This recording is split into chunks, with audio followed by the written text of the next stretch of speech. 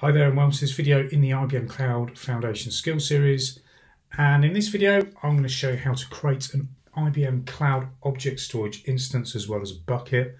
So what we're going to be learning is actually how to create the instance in IBM Cloud. We're going to look at the different options for creating a bucket. So I'm going to show you how to actually create the bucket, just walk you through the different options that are available as we do that. I'm going to show you how to upload objects. We're going to do that through the IBM Cloud Console. And I'm going to show you how to actually then delete the objects as well as the bucket, just to wrap up. And here I am in my IBM Cloud account at cloud.ibm.com. So to create an instance of object storage, let's go to the catalogue. So just click the catalogue icon here. So I can either go searching down the left-hand side for storage. I can click storage and then find the tile for IBM Cloud Object Storage. Or I can just start typing in object up here and it will appear on the list. So let's click object storage there. And this is where I create my object storage instance. So first thing I need to do is choose which type of infrastructure I want. So I do want this to be built in IBM Cloud. I do have the option here of putting it on a satellite instance. So IBM Cloud Satellite is something that we haven't covered yet, but we will do in a later video, so watch out for that. But basically satellite is a means to create infrastructure that's outside of IBM Cloud. So it could be in your data center, or it could be in another public cloud like AWS or Microsoft Azure, for example. And you can then actually deploy managed IBM Cloud services on that stack. So it allows you to basically create and deploy IBM Cloud services wherever you need them to be outside of IBM Cloud. So it's a really powerful service, but we'll look at that in a later video. So we're going to stick with IBM Cloud. Next we need to decide on our plan. So I could choose the light plan. So the light plan is completely free of charge, but it does, and you see here, but it does come with some restrictions. So for instance, I can only store up to 25 gig a month. I can, I've got restrictions on uploads and downloads and retrieval, all those kinds of things. So the other thing is you can only have one light plan for object storage in your account at any one time.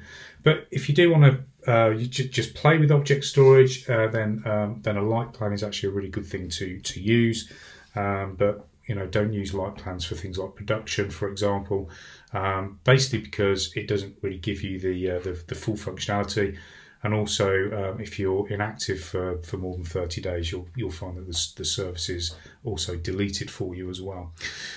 So I'm going to choose a standard plan, but even with the standard plan, there's no minimum fee, so I'm not going to be paying for anything until I actually put something in object storage. So, but if you just want to try this out free of charge, go for the light plan.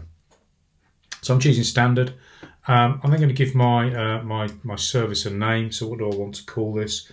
So let's go for Cloud Foundation Skills Series Object Store. There we go. And the next thing I just need to choose is a resource group. So I'm going to stick with rules dev for my resource group. You may just have default, but choose the resource group that best fits for you. And I'm going to leave tags blank as well. So I'm just going to click create.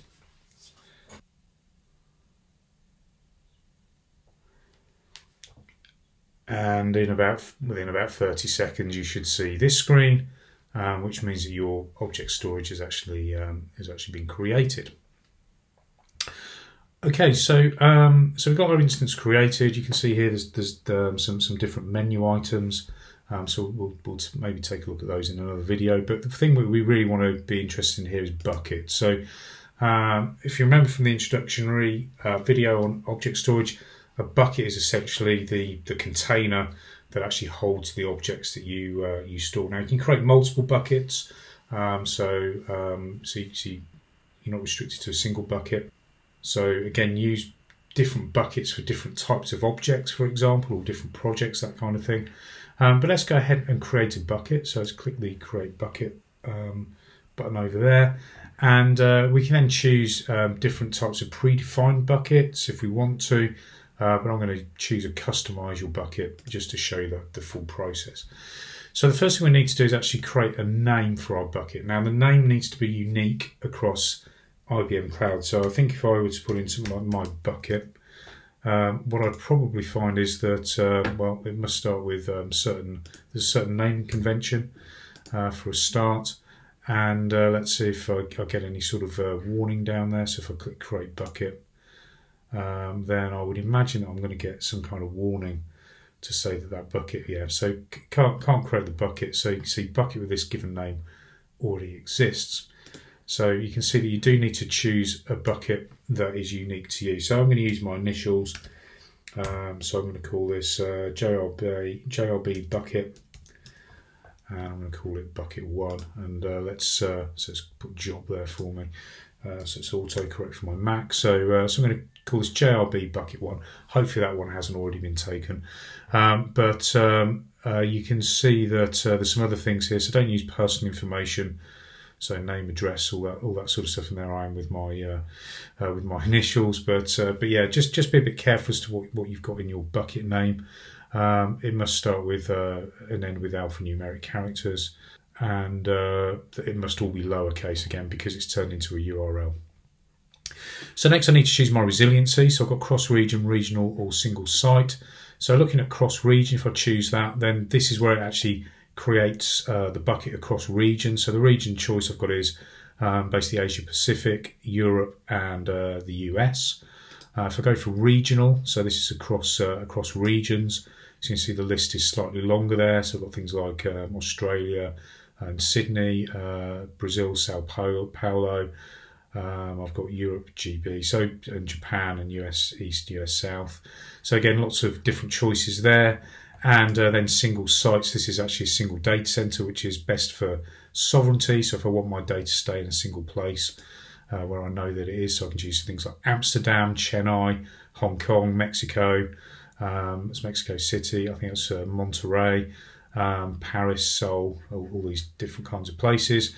So again, you know, choose the resiliency or the sovereignty that best meets your needs. So I'm going to choose regional for best performance. So this is where it's spread across 3 different sites within a region. And because I'm in the UK, I'm going to choose EUGB. So that's closest to me. And then I just need to choose my storage class. So again, think about what your data is and how frequently you're going to be accessing it. So if it's something that you're not going to be accessing very often at all, you can choose Cold Vault, for instance. If you're going to be, you know, just accessing stuff, once a month or less, you could go for Vault. If you're going to be accessing things more than once a month and you need low latency, then Standard is the best one for you. But you can also go for Smart Tiers. This automatically sort of gives you best of all worlds, really. So it looks at your usage and then determines what you should have in terms of costings and all those kinds of things. So I'm going to choose Smart Tier and then move on from there. Now, the next thing you can do is choose object versioning. So if you want to have object versioning, what that means is that you're protecting from things like, you know, where you might accidentally delete something or you might accidentally overwrite something with a different version. So what that does is it actually saves all of the versions of the document that you've uploaded. So you can then choose to, to revert back to a previous version, for example, or delete previous versions. But the thing to remember is if you do enable this, so you enable versioning, is that your storage size will increase because obviously you're storing every single version of the document that you're uploading. So just bear that in mind. You will need additional storage for that, and obviously that will cost you additional fees as well. So I'm going to choose that as leave that as disabled. And then there's some other policies and things that I can add as well. So if I want to, I can add an archiving rule. So do I want my data to be archived, and if so, after how many days or weeks, months, years do I want data to be archived off for me? So that's automatically, so I can do that. Expiration, so do I want my data to expire after a particular amount of time? So that can be useful where documents have a certain lifespan or should be time limited. So I can add an expiration rule and then it will be deleted for me. There's a retention policy, so This will actually, as it says there, prohibit deletes and overwrites of particular objects. So again, I can add some details there to enable a retention policy, and I've also got something there for static website hosting. So we'll do that. I'll show you how to do that in another video. But essentially, you can create static websites and hosting within an object storage bucket, so that's quite interesting. And you can also have quota limits as well, so we can enable that if we need to. The other thing we can use is encryption. So if I wanted to encrypt the data in here, I can turn that on, and then I just need to choose how I want to encrypt it. So is it with key protect, or if it's really needs to be really secure, I can use hyperprotect crypto services. Again, that's something we might look at in a later video. And we can also switch on monitoring and activity tracking as well. So if I turn that on, then I can choose the plan. So how much data do I want to collect and retain from monitoring activities? What service name do I want to use, etc., etc. So we can monitor it, and we can also do some activity tracking on there, so I can see who's doing what in there as well. Okay, so I want to create my bucket, so I need to cancel this, I think. So let me just click cancel on that, and then I can see my my create bucket button has come alive. So I can just click create bucket. Again, I'll just check that my bucket name is unique, and it should be. And hopefully within a few seconds, you should see that my bucket's actually been created. So there you go, my bucket's now created, and I can now actually start to upload objects to it. So let's upload an object to my bucket. So I can do that in several ways. I can just drag and drop something, or I can click here to upload. I can also click to upload here. So so if I click here to upload, then it will bring up my my file browser. So so if I want to upload this document here, which is a test doc, it's just I think all that's in here is this is a document for object storage. So if I just double click there, then you can see that it's actually uploaded that document for me. So so that's nice and quick. But then again, it's only a very small file. The other thing that I can do is I can then use this button here to upload. So this gives me some more options as to how I want to upload. So for instance, if I've got a really large object, so maybe a massive video file or something, or lots and lots of objects that I want to upload at once, then I can select to use something called a Spira high-speed transfer. So I need to install that on my machine. I'll just do that by clicking the link there. And what a Spira is it's a utility that uses something called a FASP protocol. It's FASP, and that protocol is a really fast data transmission protocol. So rather than it taking potentially hours or even days in some cases to upload objects to object storage, what FASP does is it's a more consistent way of transferring data. It's very, very fast, and typically you can reduce upload speeds massively using a Spira. So again, if you've got a massive file that you want to upload, or lots and lots of files that you want to upload, then consider using a Spira to do that. I've got standard transfer highlighted here because I don't have a Spira installed, but that's good enough for most of what I want to do. Now the other thing I can do is actually put a prefix in front of my object. So if I want to, let's put my initials. So I can put a prefix in front of everything that I upload. That will automatically put that on there for me.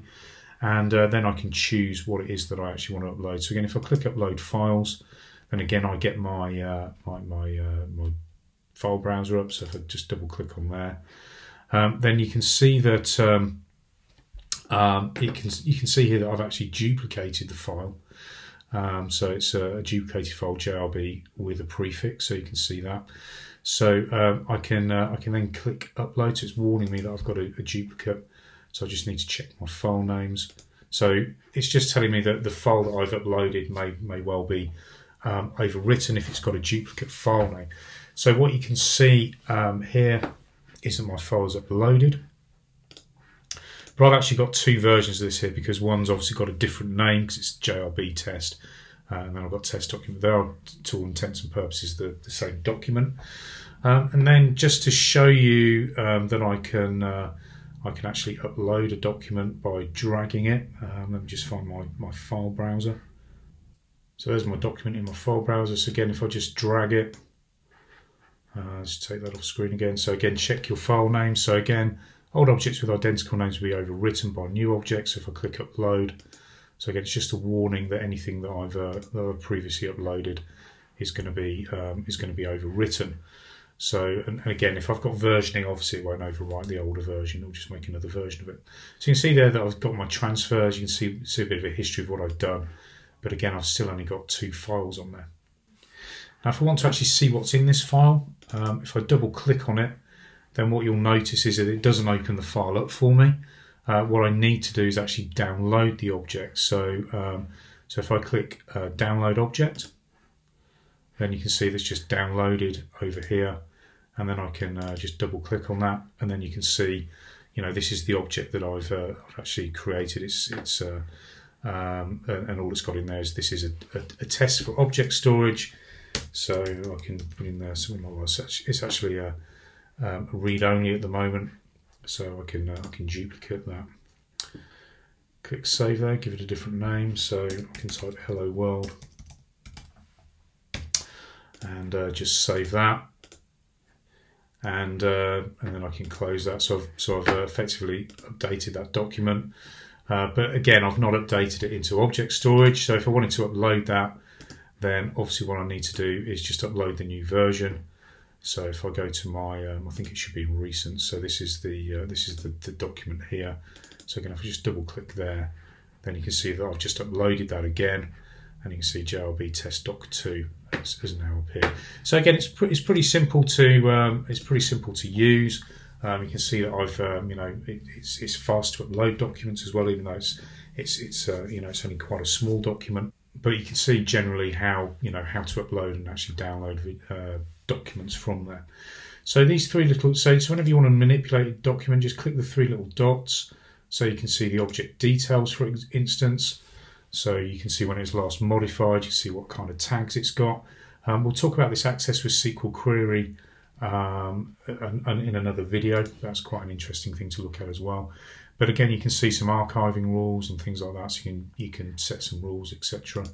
Let's see what else is on there. So you can restore it if it's, for instance, if it's been put into archive. You can manage tags on there, you can download it, and of course you can delete it as well. So if I click delete, it'll ask me, you know, are you sure you want to delete this? So I'll say yes, I want to delete that document.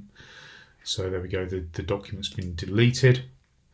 So I've deleted that file. Now the other thing I might want to do is actually delete the bucket. So let's see if I can just delete the bucket. So I'll click actions and delete bucket. Then what you'll notice is that it won't allow me to delete the bucket because there's actually objects within it. So buckets with objects in cannot be deleted. So again, it's a bit of a fail-safe, and that actually protects against accidentally deleting a bucket with objects in. So again, if I want to just get rid of the bucket, then what I can do is click the list of items. I can you know, I can click the tick there, and that will tick everything within the bucket, and then I can just delete objects. Click delete, and once all my objects are deleted, I can then actually go and delete the bucket. So I just click actions and delete bucket. So again, it gives me a bit of a warning. So again, you know, are you really sure you want to do this? So yeah, delete bucket.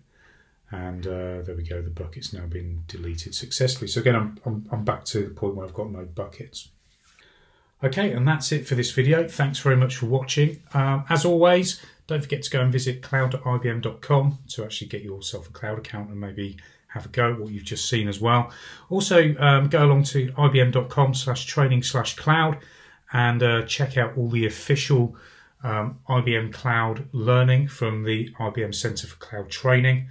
Again, that's at ibm.com/training/cloud. But that's it for this video. Thanks very much for watching, and I'll see you next time.